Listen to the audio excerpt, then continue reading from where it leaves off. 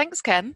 Thanks for having me. Really pleased to be here. I think it's such a great idea to have these online talks, an opportunity for us to connect with other wildlife lovers and do it in this novel way via Zoom. So really excited to be involved. So thought I'd just introduce myself. As Ken said, I'm Hannah. I do work for the Bat Conservation Trust. I've been there since 2015. I actually work for the National Bat Helpline, where the part of the trust that are there to answer sort of any and every question that members of the public have about bats. We're the first port of call that people get through when they try and call us. So I've been doing all kinds of jobs for them since 2015. I now manage that helpline team. But I am also involved in the London Bat Group, and I have been for several years. Various roles there as well. I've been on the committee at points, I've been a trustee at points, I've been a trainee volunteer bat worker myself, and at one point I was even the co-chair of London Bat Group. I've stepped back a little bit for personal reasons, some conflicting demands on my time, but still very much involved in London Bats, and do as much as I can to help London Bats and enjoy them as much as I can as well. So just before I start talking about the bats as well, I have to say, if there's any sort of background noise, I have to apologise for that. I'm sharing a workspace with my partner, and he's sort of dipping in and out and taking meetings, and next door I've just started doing some hammering or some kind of DIY, I don't know. So I'm very sorry if you hear any background noise. I hope that you can still hear what I'm saying. We'll see. So I thought I'd just tell you about where it all started for me, where I got into bats and why I started loving them.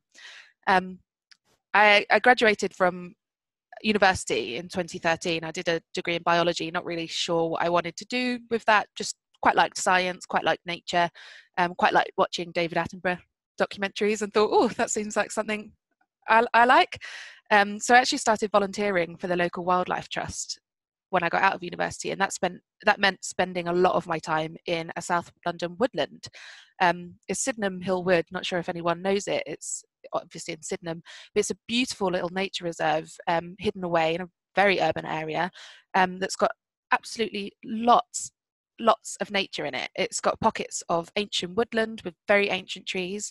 It's got meadows, there's unmanaged pockets and pockets that have sort of had coppicing done or had fences built, some very managed areas, all for the enjoyment of London's people, and for wildlife. So absolutely loved that. Spent a lot of my time getting really muddy, chopping down trees, having a great time. But part of my favourite role there as a volunteer was the surveys that we did. So we would do butterfly surveys, we would do moth trapping at night, all kinds of things. But at one point we did also do some bat box checks. So in Sydenham Hall Wood, there's I think around 50 bat boxes. Hopefully you can see on the picture on the right hand side there. They're erected into trees and dotted all around the woodland to encourage bats to have a place to sleep. So one day a member of the local bat group, London Bat Group, came round. She had all the appropriate licenses and experience, and she'd run up those little ladders, open the lid from the bat box and see what was inside. And that was absolutely thrilling to me. We saw pipistrelles, we saw Leisler's bats. Seeing bats up close was just amazing. I'd never had an opportunity like that. And as soon as I saw their little faces, I just fell in love. And so I was incredibly lucky. I got the chance to go up one of these ladders myself and pull out a bat. And we actually found a noctule, which is this picture here. He's a nice chunky bat. And I like him. He's got lovely ginger hair, which if I had my camera on Zoom, you might see that I can relate to that. A grumpy little fella, but look at that sweet little face. I just fell in love, and it was really special. I didn't even realize how special at the time, but it was the first record that they had at that site of a noctule actually roosting in the wood. They'd had records of bats, noctule bats flying over, but this was really special because we knew that they were actually living here in the woods. So from that moment on, basically I was hooked. What I found is that the more you get interested in bats, the more you realize there is to learn.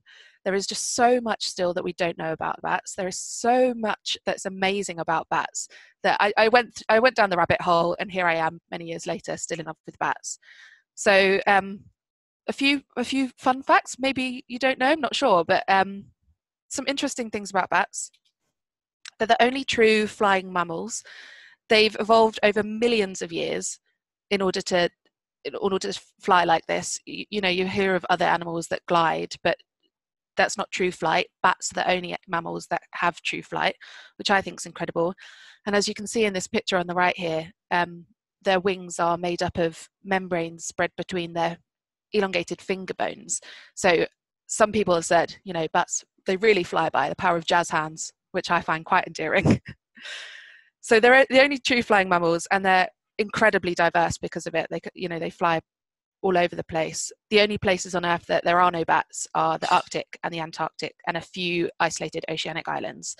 So because of that, they're also incredibly diverse in their ecology. There's over 1,400 species across the world, and they survive all different things. Some of them are in very extreme environments. They've got very unique adaptations for hunting and roosting depending on where they are. So some bats in the world might eat frogs, some eat fruit, some even eat other bats. Some have got specialized tongues that allow them to reach very deep into the nectar of large flowers so that they can eat the nectar. As you might know, some bats eat blood. Some eat pollen or fish. All of our bats here in the UK, they eat insects, and there are 17 breeding species in the UK.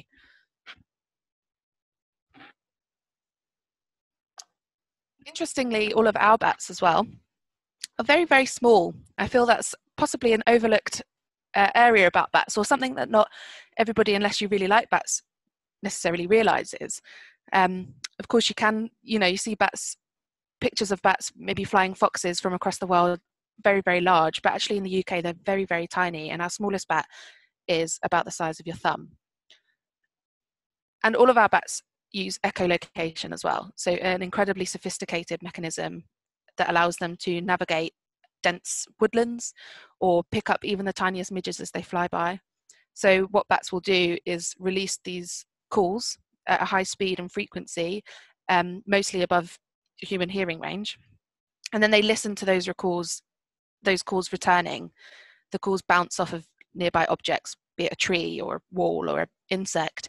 Listen to those calls returning, and that helps them create a mental picture of their environment, so they're able to navigate incredibly dense woodland and, as I say, pick up very small insect prey, even a midge. So because of that, they don't get stuck in your hair. That myth always flies around with bats, and possibly one of the reasons they get such a bad reputation in the media, for example. People think that bats are going to fly in your hair, but they don't. They're incredibly sophisticated echolocation, and actually really great eyesight as well. So these are just some of the few things about bats that just makes you think, wow, these are some amazing animals. At this point, you might be wondering, what about COVID-19? That's been in the news a lot, of course. I'm just going to say, I'm not going to talk at length at all about COVID-19 in this talk, but the Bat Conservation Trust website does have an amazing FAQ. So I've got this little screen recording here, which shows you where to find that if you are interested. Essentially, the animal source of the virus that causes COVID-19 hasn't actually been confirmed. It's quite possible that it has ancestral roots in bats, but the reason that COVID-19 has turned into a global pandemic is because of transmission from humans to humans. So the media have made it seem in some cases that bats are really the problem here, and some people have even called for culls of bats, mass culls of bats, because of this pandemic, but actually it's it's not the bat's fault at all.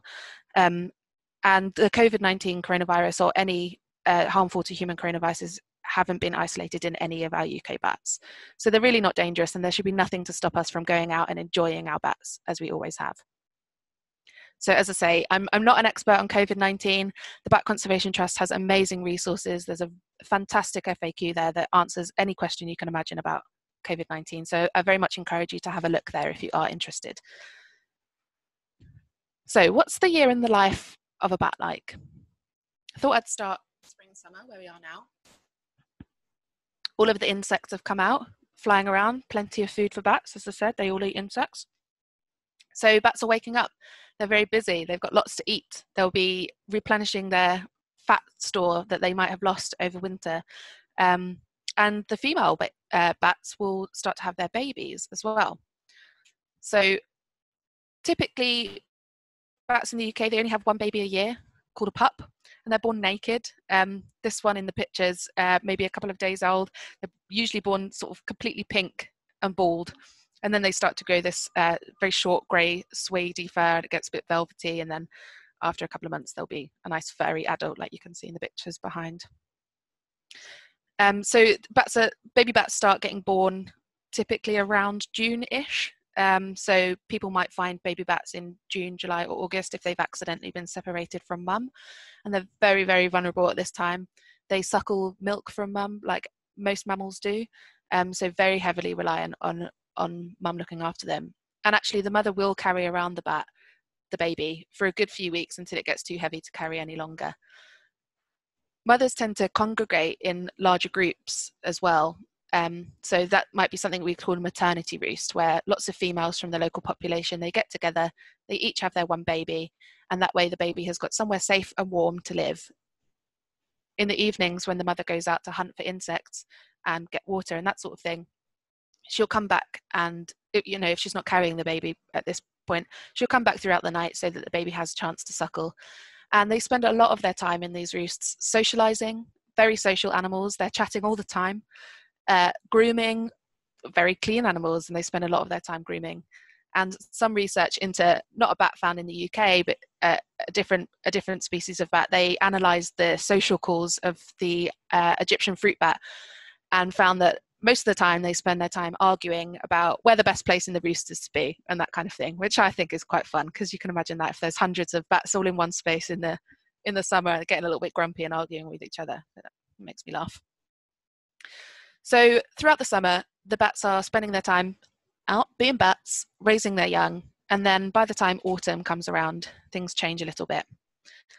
Autumn is actually the time of year when bats mate. So when they've left their maternity roosts and they're looking for somewhere else to go throughout the autumn and winter, they'll spend some time mating, and then they will use the drop in temperature to match their bodies to the ambient temperature of that. So essentially all of their insect food dies away over the autumn, much fewer insects around for them to eat, so it's very energy expensive for them to be out and about trying to hunt for insects that aren't there. So actually they spend a lot of their time sleeping in something called torpor. It's a little bit like this. How cute are those? So as I say, they drop their body temperature to the ambient temperature, which is much lower. Their heartbeat slows way down, and they save energy while little insect food is available. And then come winter time, the torpor is even more extended to the point where it's almost hibernation.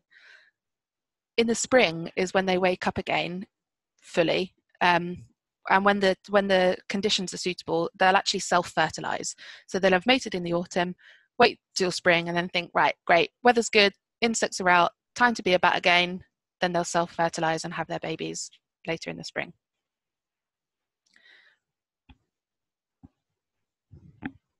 So just a little bit about the bats that live in London. So we've got a fair few species here. I'll just talk about a couple. One of my favourites is the brown long-eared bat. As you can see in the right-hand photo here, their characteristic huge ears. The ears are actually incredibly important for them for hunting. So these bats have very, very quiet echolocation calls, which means that they need these great big ears so that they can hear those very faint calls coming back to them. Sometimes they're even called whispering bats.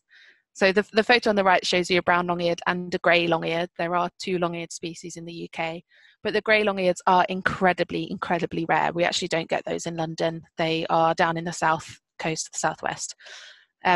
It's thought that there's possibly only about 1,000 long-eareds left and just a handful of maternity roosts that we know about, so incredibly rare. But the brown long-eareds are a little bit more widespread, a little bit more common. So yeah, they've got these very quiet echolocation calls, which makes them very stealthy so that the insects don't hear them coming. And most importantly, they're adorable. Look at those little ears, or should I say long ears. In London, we also get all three of our pipistrelle species. So it was only about the 90s that we realised, I say we, I wasn't there, that bat workers realised that there are three different species of pipistrelles in the UK. So we have common, soprano, and the Nethusius pipistrelles. These are our smallest bats in the UK. They weigh only a few grams. As I mentioned earlier, some of our bats in the UK are about the size of your thumb. That's the pipistrelles.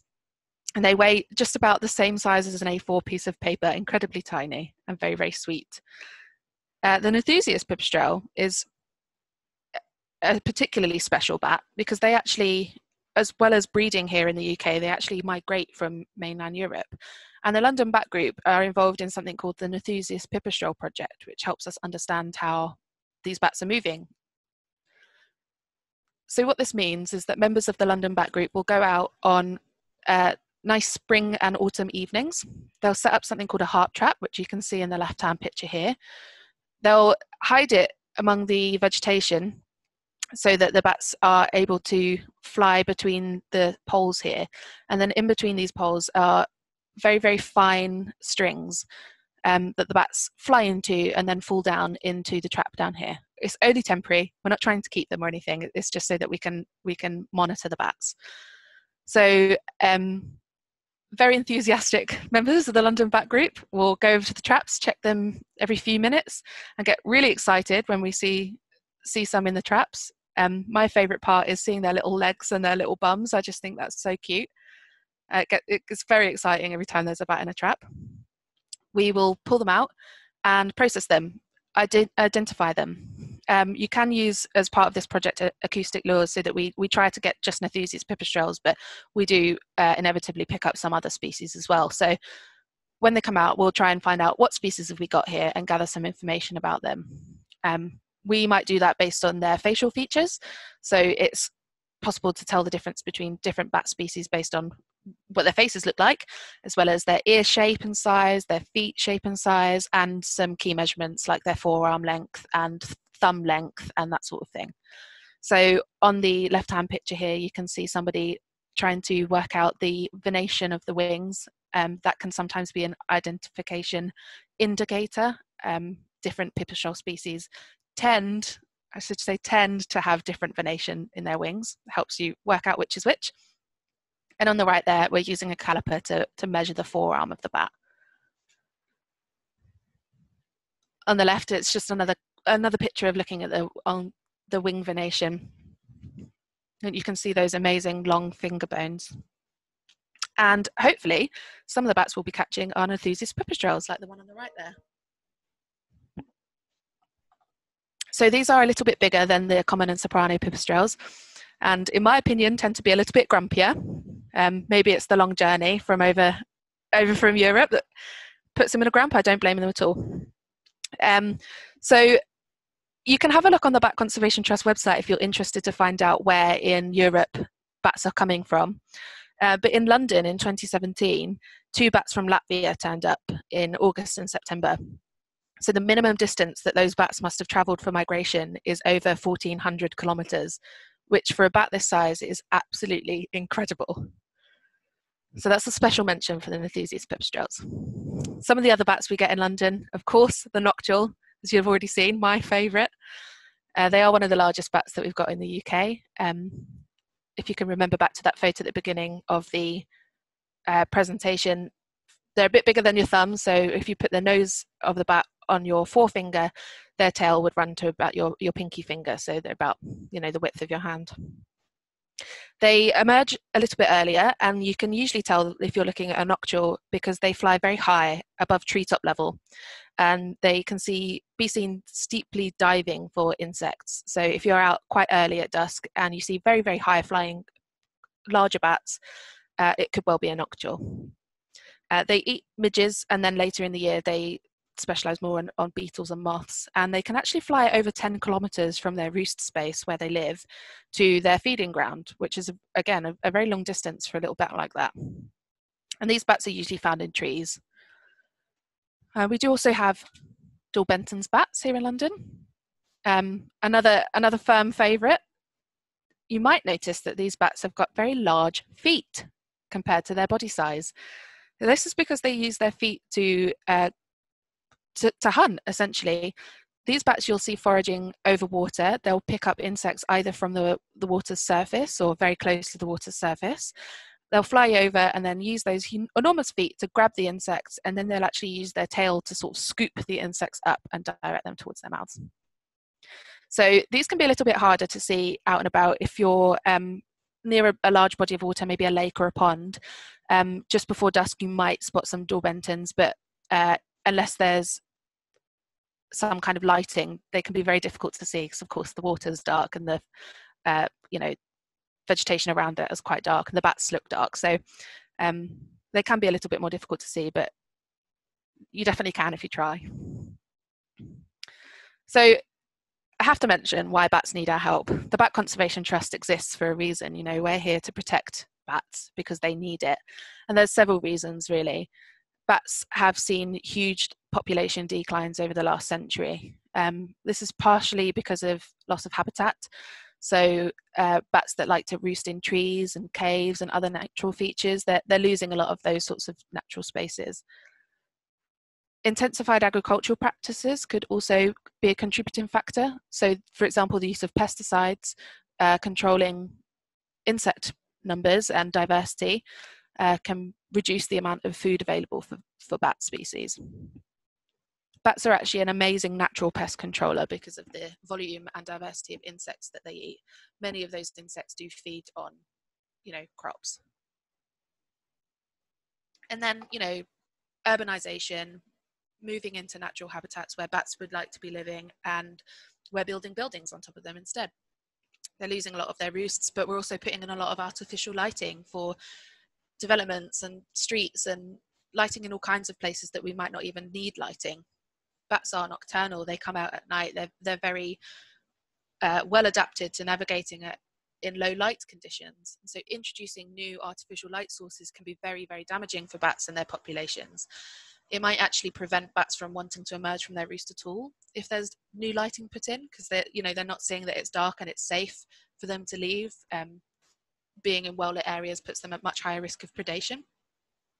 And it might prevent them from moving between their usual habitat grounds, their usual sort of roosting ground and feeding ground, for example. So as I mentioned, some of our bats, they can travel kilometers between where they live and where they eat. And they need nice dark skies in order to do that. And if we're lighting those dark skies, they're getting sort of pocketed into smaller areas with fewer food resources available to them. And then a sad but a true reason why bats need our help is that they often get a bad reputation for all kinds of reasons, usually based on myths that just aren't true. People think that bats are going to give you diseases or get stuck in your hair, or if they roost in your house, they might cause a lot of damage. And a lot of the time, just it's not based in fact. So we do have the National Bat Helpline there at the Bat Conservation Trust, which a lot of our role is to help people understand better why bats are so important, why they're such great house guests when they do decide to roost in our buildings, and what we can do to protect them. There's really no reason to be afraid of bats. In fact, there's so many reasons to celebrate bats. So you might be thinking, well, what can I do to help then if they're in such decline and they need our help? There's so many ways that you can get involved. The great thing about bat conservation is that there's really any people can get involved in any way they like. You don't even need to leave the house. One method you might like to explore is to provide a bed for the bats. So when I say bed, I mean a place for them to sleep, a bat box. There's lots of different designs out there. You can buy them readily made online. You can even make your own bat boxes. Generally speaking, it helps to put them about 4 meters off of the ground so that the bats have got a nice space below the bat box to sort of swoop down when they fly out of their box. They are likely to use the bats around the summer months, and in the summer the bats, because they match their body temperatures to the ambient temperatures, they like to keep nice and warm. So putting a bat box on a south facing aspect of your house or the tree or the shed or wherever you have available to you is a good idea, and actually placing multiple if you can, so facing southwest, facing southeast as well. Ideally the boxes would be situated near trees or hedges, somewhere that creates a little bit of cover for them so that when they emerge from their boxes they can sort of go off into the vegetation without being at risk of predation. And of course, as I say, watch out for lighting. If you've got a space on your wall that might be good for a bat box but it's right below your security light, it might not be the best place. So bats don't like to be around lighting. So once you've provided your bed, the bats are going to need breakfast. So there's plenty of ways that you can encourage insect food, either around your garden or your home or in your sort of local area if you're involved in any sort of natural reserves or anything like that. So it's a good idea to plant flowering plants, and it's good to think about the which plants you're choosing.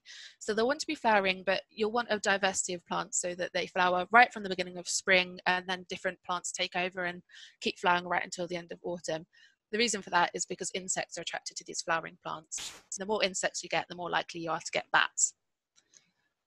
So in order to attract a variety of insects that are going to help the bats, also think about the types of flowers that you've got. Some are very short and will attract insects with shorter sort of tongues or whatever they use to suck up the nectar, and some of the flowers are very long, so you can see the difference in the top here, which I want to say is honeysuckle, I might be wrong, and a very short flower there. They're going to have different insects attracted to them. Paler flowers attract dusk flying insects, which is great, of course, for bats. Avoiding pesticides so that insects can come and thrive. And also, you know, it might not just be about flowering, but log piles, compost, insect hotels, anything you can do to encourage invertebrates into your local green space or garden will be great. Bats, like any other animal, they do need access to water. Providing a pond or fighting for the appropriate management of your local marsh, or even a bird bath. Water is very important for bats, not only for drinking, but because some of their insect feed will spend some of their life cycle in water. So it's a great source for water and food for bats. What else can you do? You can volunteer. So there's lots and lots of volunteer opportunities available. London Bat Group are they're a small voluntary organisation. All of the members are volunteers. And there's lots of ways you can get involved. You might be going to events and talking to the public about why bats are so great. You might be helping run events where people are making bat boxes. You might be helping on national surveys, like an enthusiast pipistrelle survey, or you know, volunteering for the National Bat Monitoring Programme. Lots and lots of ways that you can get involved. Enjoying your local bats, I think, is a very important way to help them. You know, the more you go out and experience these bats flying around you, take yourself to the local park or garden, wherever's safe for you to go around dusk, and just enjoy these bats flying out from trees, foraging over water, flying around your head. It just reignites this sort of love and excitement around bats, that you can appreciate how amazing they are. And then you can go off and tell all your friends and family what a wonderful experience you've had, why bats are so special, how much you've enjoyed them, and maybe they'll do the same. And of course, there's lots of sort of financial ways you can support the work of bat conservation. So donations and membership are often very, very important for all charities, but particularly the Bat Conservation Trust and the London Bat Group. So if you can afford it, do consider making a donation or even becoming a member to one of those organisations. So that's it. That was just a very quick whistle-stop tour, why I love bats, and hopefully give you some food for thought for why you should love them too. That was great. Thank you very much, Hannah. I even picked up a few new things there, and I've been involved in bat work since, oh goodness, that's in 99, 2000. So it's always great hearing other bat enthusiasts talk about them, because you always learn new things as you go along. So this is the time to ask questions. One, I would like to double check with you, Hannah, because my experience of this is almost 20 years ago. But Emma asked, would bats have been positively or negatively affected by the heat wave we had in 2018? So you might have more up-to-date information on that, but the one I experienced nearly 20 years ago, we found that lots of the females gave up nursing their young, and so you kind of lost a generation that year. Just to save themselves. But yeah, any thoughts on that? That's a really, really great question. Yeah. Sorry, Ken, I don't know if you've got your sound on, but I could hear a little bit of audio playback then. Okay. Could hear that. Sorry, yeah, great question. I don't think that we'll likely have the information that we need as part of the monitoring that the Bat Conservation Trust do to say for sure anything about that yet. But I think you're probably right, Ken, that it's likely that the heat waves will have some impact on bats because of the way their behaviour has to change throughout the summer to respond to that. So, for example, in the summer, these maternity roosts of the mothers and their young, they like to go to nice warm roosts that might be in houses or, you know, other natural features, but they want to stay warm because that helps keep their babies warm and they're very active. But if they are in an area that's you know, under the roof tiles of a house, for example, and then we go through a very severe heat wave and it gets very, very hot there, they might have to relocate. And if that happens just at the time of year where they're no longer carrying their babies, but the babies are not, you know, good enough flyers themselves yet, that could have really big problems. And yeah, I'm not an expert in this sort of thing, I have to say, but I have heard of bats having to, you know, leave babies because of unfavourable conditions, or you know, not carry through with pregnancies because of unfavourable conditions. So I'm sure somebody can answer that question much better than I can, but I can imagine that it's possible that heat waves would have an impact, yes. But I don't have any data to back that up, I'm afraid. That's great. Thank you, Hannah. Someone had to run off early, so I just want to read their comment. They've said, thank you very much. I have a meeting, so I've had to run off early, but this was lovely. Thank you to yourselves and Hannah. They will check out the website this evening, because while you were talking at different points, I was creating links to different pages on the Bat Conservation Trust website. So they've wished you a good weekend. What else have we got here? Yeah, Emma's question around the heat wave was, she thanked you for the answer, but she wasn't sure if it might have anything to do with insects and kind of how insects might be affected in kind of hot, dry conditions. And so... Yeah, I hadn't even thought about that. That's very possible, but unfortunately I don't know the answer. Yeah, exactly. It's one of there's so many things that need looking at, don't they, when you kind of got those conditions. Yeah. We do have one C19 question. I'm happy to read it out, but it might be better to kind of refer back to the details on the Bat Conservation Trust website. And this was kind of linked to what you were saying at the beginning about people suggesting to cull bats and things, and they're concerned that there might be similar calls to that here. But yeah, I don't know whether you want to say anything more on that, Hannah. Well, what I will say is that culling any bats is definitely not the answer to controlling global pandemics. That's not what's going to work. The reason that viruses are able to jump between species is because of the way that humans are interacting with nature.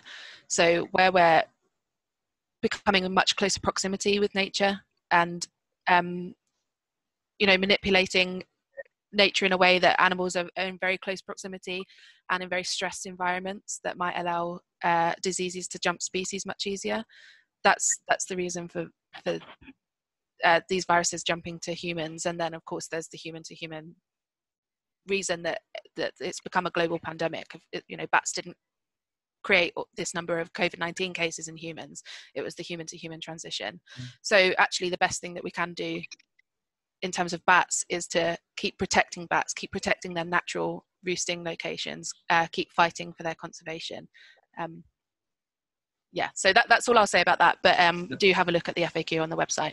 Yeah, I was reading I can't remember where I saw the article, but there was an article about bats and their resistance to viruses because they live in such large colonies and in close proximity to each other. So, you know, this wasn't just a nice article about bats and kind of their strength as a species. And partly that is they're being able to resist lots of viruses through their close ways of living together. But anyway, that's just, I can't remember all the article, but that was something just stuck in my mind there. We've got a question here about self-fertilise. So there's kind of two of the same thing. So we've got kind of, you said they self-fertilise. Some animals mate with several males and later choose which one to use to self-fertilise. Do bats do that? And then someone asking how the self-fertilisation actually works.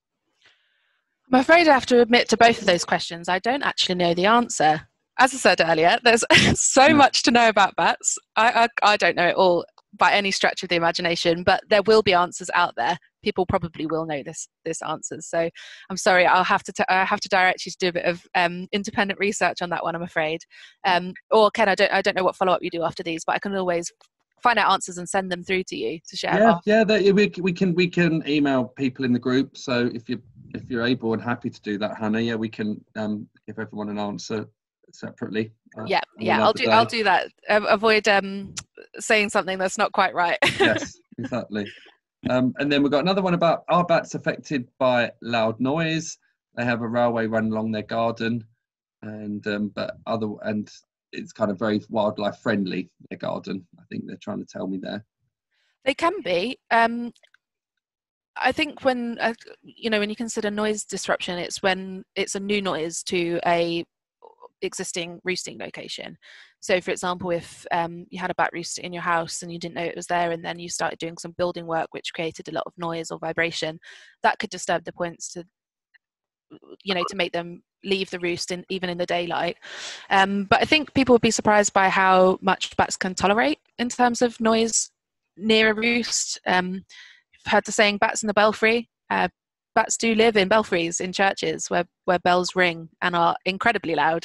So to some extent, I don't know what they do to protect themselves from that noise, but they could put up with a little bit. And I have seen bats roosting under bridges, for example, like road bridges that are very, very busy, cars and lorries and all sorts going over at all times of the day and night. And bats will happily live under there. So I think, they put up with a surprising amount of noise, but it's that sort of previously quiet roost location, and then all of a sudden this brand new noise that they might not be able to tolerate as well. Yeah. And then we've got Geraldine said, I think they've been monitoring bats in the Olympic Park. Do you know anything about that? There is a wonderful Twitter account you can follow, isn't there, to do with this, but do you know more about it? I know very limited information about it, but yes, they have been, and it's very exciting. They're using, they've got sort of static detectors that allow them to pick up the audio calls of bats flying over, and so they've got these amazing pool of information about how bats are using that space. I think that was UCL, University College London project, and the London Bat Group and Bat Conservation Trust have been involved to some extent in that. I've not been, so I can't tell you much more than that, but yes, there's definitely bats there, and they're doing a lot of work to monitor them. I can't remember the Twitter account off the top of my head, but there is one, and you get kind of daily reports most days. You get how many bat passes they've recorded and where in the Olympic Park. So yeah, it's really good. And then Lydia, who kind of asked the C19 question, kind of just added a bit more to it. She goes, sorry, that was meant to be more a question as to whether it had created a conservation issue in the UK. Or personal experiences of those working with bats. Certainly didn't want to suggest there might be any value in the call for coals. Oh no, no. So, I hadn't imagined she'd suggested that. Yeah. But we have had people say these sorts of things on the helpline. As I say, we are the first port of call for any kind of bat question or concern or query that members of the public have, and we have seen a rise in people's concerns about bats and COVID-19, and lots of people who have had bat roost sometimes even for decades or many years, and then all of a sudden see these news stories, sometimes quite misleading news stories in the media, and think, oh gosh, I'm at risk here in my home. A lot of the time we're able to sort of correct that and say, here's the information, there's no need for you to worry, it's very, very possible for you to live happily alongside each other. Although it's difficult to know for sure the full extent to which this has changed public attitude on bats, because we might not hear from everybody, who think differently or who want to get rid of their bats and maybe don't even think to seek advice or don't know that we're here for advice. So yes, we definitely had an increase in these sorts of negative inquiries into the helpline, which we're very happy to deal with. We'll talk to anybody until the cows come home about bats, so that's no problem for us. But there's a lot of work to be done now in changing the hearts and minds of the public about bats and their value for us and their importance, and why we don't need to be worried. And then I think it was Stephanie was asking the question about self-fertilization. She said she'll happily find out the information independently, and she's thanked you for the great information, and she's going to join the Cambridge Bat Group. So yay, fantastic. Join your local bat group. Yes. There's like over 100 of them in the UK, and they're all really, really good. And then someone just asking when we do get that information about self-fertilisation. Yes, we'll email it to everyone who's attended today's talk, so you can all get that to read. Another one, Sally saying, thank you, that was interesting. Like that, I've never had this, a good question. How do bats know what a bat box is? E.g., distinguish it from a bird box, and other way round, birds, bats, you know. So, well, that's a really great question. It's good, isn't it? I've never had that before. I like it. I enjoy the mind. One way round is really easy, because I'll tell you for nothing, birds love using bat boxes. So I think what they're probably, birds and bats alike, are looking for are just suitable cracks and crevices, and they don't know that it's a box. They just know that it's a suitable place, that it's sheltered, it's, you know, free of drafts and moisture, and it's got a good stable temperature. Because the bat boxes typically are designed to mimic natural features in caves or trees. So, for example, in a very old tree, bats might even roost between the cracks between the tree and where old bark has lifted off. And so some bat boxes will have lots of cavities inside, which give them a really narrow gap that the bats like to squeeze into. They like having something, you know, all the way down their front and all the way down their back. They like to be squashed in. So I think they probably just come across it and think, oh, look, that looks quite nice. Fit my little bat body in there, and then they go in. But birds love using bat boxes, and it's a little bit of a nuisance sometimes. Usually the ones that have got somewhere for the bird to land, they'll use. There are some designs that are made so that it's much harder for birds to use them. So a good tip is to put up a bird box next to the bat box, and then hopefully everyone plays nice and the birds use the bird boxes and the bats use the bat boxes. I've not heard many stories of bats using bird boxes. I think that's probably because of their design. Usually I'm picturing like a typical bird box, like that little wooden house with a circular hole in the middle. Might not be so suitable for bats because they land and then crawl into their roost entrance. So on a bat box, that tends to be at the bottom, like a small slit at the bottom, so that they can land on a board below and climb up. So I've not heard so much of it happening the other way around, but yeah, we get a lot of nests in bat boxes.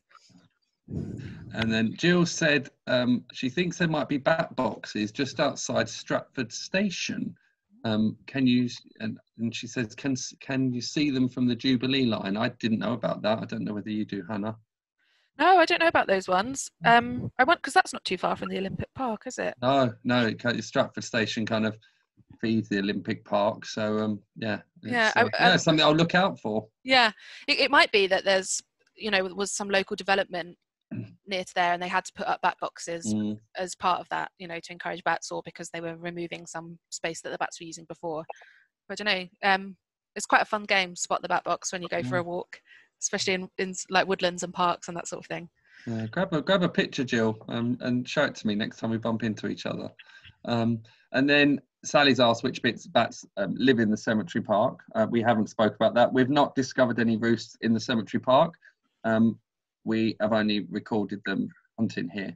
So we've recorded pipistrelles, both common and soprano. We've had Nethusias through here, and nocturnal flyovers, you know, very quick, and just a quick blast on the bat detector and gone. But yeah, it tends to be pipistrelles that we'll see, common pipistrelles primarily when we do our bat walks. And I'm always very happy to see them, because it's nice to know that wherever they are roosting, it's still good for them, because they're still coming to the cemetery park to hunt. But yeah, they can. There must be a more local roost, because in the last few years we've started to see them very early as the sun sets. So rather than kind of 20 minutes or something after sunset, which might imply they're travelling to us from elsewhere. But yeah, one of the better bat walks we did was actually in Swedenborg Gardens last summer. I was actually doing the introduction of a bat at the bat talk, and in the sun, it was still very sunny, and there was a bat flying over the playground. It was absolutely brilliant. So everyone got a really good view of that. It was still very light out. Yeah, brilliant. Anyway, that's all I can say on that. So someone thanking you for their answer, and they're going to put a bat box up on, we've lost it, on top of their cherry tree. Okay. So I think Andy's asking about, I think he might be asking about, you know, the impact of kind of the virus on us doing things and walks and talks. So yeah, this is why we're doing it this way, Andy. I think if I'm understanding your question correctly. That one be Go on. the cemetery. Oh, you keep cutting out, Andy. I didn't quite catch that question. Sorry. Say it again. I was wondering about that when you start going back and doing things again at the cemetery, and how it'll affect the way you do things with teaching people about bats and that, and how this will affect like the work you do with them and that. Yeah. I mean, the main thing with us is probably with all nature reserves and parks is we don't have the volunteers helping. So everything's been done a bit more crudely, more with machinery than kind of gloved hands and hand tools. But yeah, we can't really work with volunteers at the moment. But everything that we do in the cemetery park is to encourage wildlife, so which benefits bats in the long run. So hopefully that answers your question, Andy. Does that answer your question? Yeah. Oh, thank you. I feel I didn't answer it. Oh goodness! Wow, I've never seen this before. Here's one for you, Hannah. Tara saw a listing on Etsy for baby bats. What is the law around that? Oh gosh, that's not good. And if they're UK bats, super illegal. Yeah. All bats in the UK are protected by law, so it's illegal to not only sort of disturb bats in their roost or damage or disturb their roost, but possess a bat. Some bat workers might get a specific license from Natural England, our statutory nature conservation organisation here in England, to hold on to bats for education purposes if they're not able to be released, but that's only if they're sort of injured bats that are, unsuitable for release. The sort of sale of bats or keeping of UK bats as pets is totally illegal. I think that sort of in broad terms goes for any wild bat in Europe, and it kind of depends on how the species falls into other legislation, like CITES, for example, whether bats can be held for taxidermy or like sold as pets varies, but for sure UK species, you're not allowed to do that. And also some sites will advertise that the bats have been bred for resale if they're not UK bats, because the laws are different in other areas of the world. And that's not always necessarily the case. There's possibly a little bit of false advertising there. So our advice is to never buy. I'm not saying that you're considering it, but don't buy bats online. Or don't buy taxidermy. It's you can never really be sure of the source and how ethical or legal that source is. So. Thank you, Hannah. And Jenya has asked, are bats sensitive to air pollution? Oh, that's a very good question. I don't know the answer to that at all.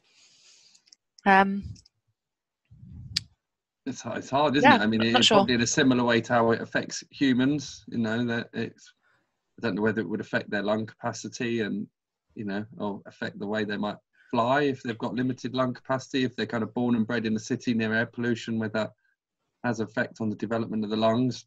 Oh, really good thoughts. And yeah, that's something new to go and research now. Yeah, there we go.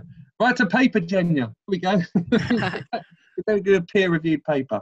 And then, Susanna's, who my colleague, has found something to do with bats on Etsy, and asking Tara if this is the link she saw, and it's actually a fake bat made of silicone. So hopefully that is the one she saw, which would be a great relief. So that's kind of reached the. Oh my goodness! Someone said it's £385. I don't know. My goodness. £385! Exclamation! So if anyone wants to turn their mic off and ask a question, feel free. Otherwise, we've reached the end of the questions in the chat. Is there any last things you would like to say, Hannah? No, just thanks for having me. I'm pleased. Any opportunity I can get to come and natter on about bats. I'd be interested to hear from anybody if they've got any questions. Maybe I can give you my email address, Ken, to add to the email that you send around. So they can feel free to get in touch. And I'd really encourage you all to consider joining your local bat groups. The memberships for them are usually just a few quid a year, and a really, really great way to learn more about your local bats and get involved. So, and we do need more East London-based people associated with the London Bat Group. I don't see a lot of London bat workers around this Oh, part of the I world. moved out of East London as well. I Yeah. used to be in that little Yeah. pocket. So where is everybody? But Yeah, I don't even live exactly. there now. So Yeah, so yeah, do join up, all the East London ones. Oh goodness, there's some last few comments coming in here. Yeah, they're all talking about the Silicon Valley thing. But thanks for a great talk. Thank you, learned a lot. They'll be joining the London Back group. Thanks very much. That was great. Great talk. I live by Swedenborg Gardens, and they will join their local group, and they're going to put up a bat box. So absolutely fantastic. Thank you so much for the talk and answering the questions. They're in Reading, and they think they have a good local bat group. And another thank you, and that was great. They will join the London Bat group. Do we have bats in Meath Gardens now? I've never done a bat walk in Meath Gardens. I have done them along Mile End Park, and we get them there. So happy to do one for you. Just get in touch. I'll do a bat walk for you at Meath Gardens. I'm sure everywhere I do bat surveys in Tower Hamlets, I've found bats. I haven't not found bats wherever I get the bat detector out. So Can I ask one last thing? Go for it, Sally. Sorry to say it's about me and my garden, but is one bat box okay, or do you need more than one to kind of encourage? Is an isolated box any good? Or? well, one is better than none always. But more is also good, so that way you can vary the locations and aspects they're on. But if you don't have the means to put up one, or the space or the money or whatever, then more than one. One is definitely fine. What I will say is, don't be disheartened or dissuaded if bats don't move in straight away. Sometimes the bat box needs to be up for a good few seasons before bats will move in. They might come nearby and sort of suss it out, see if it's suitable. But if they've not moved in the first summer, don't worry. Hopefully they'll eventually move in. Thank you very much. No problem. Yes, Sally. Another great from Tara. Great talk, Hannah. Jill saying thank you, very interesting. Andy saying thanks. It's nice to know bats are still friends in this harsh time. And someone very keen to come on a bat walk ASAP, and they're in Bethnal Green. So yeah, we're all keen to get out and do things with the public and mix with people like we once did. So it will happen, I'm sure, in time. So we look forward to seeing everyone back in parks doing probably socially distanced walks for quite a while with less people. Otherwise, if there's no last words from anybody or questions, I'm going to say a massive thank you to Hannah. I really do appreciate you doing the talk and sharing with us your love of bats and all the interesting facts and knowledge that you have about it. So yeah, thanks for supporting the friends and Cemetery Park Online. It's been brilliant. So yes, I'm going to give you a round of applause. Thank you, Hannah. Thank you. Thanks.